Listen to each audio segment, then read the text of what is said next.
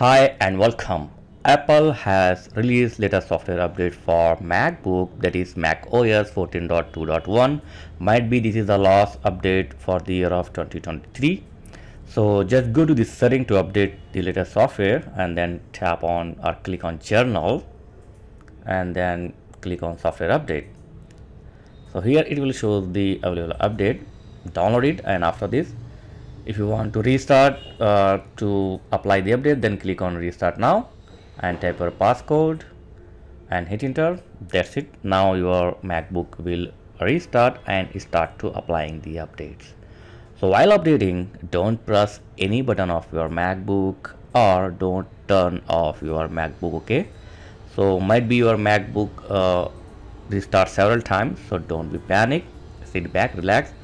Finally you will get your MacBook home screen. Until that, don't disturb your MacBook. And remember one thing, before you updating, charge your MacBook. Okay, so I think my update is near to complete.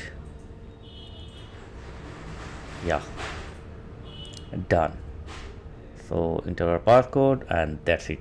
This update will not delete or it will not disturb anything of your MacBook like setting, drivers or anything. Okay, these are minor update from the MacBook. So thanks for watching guys. Catch you next video. Please like, share and subscribe. Thank you very much.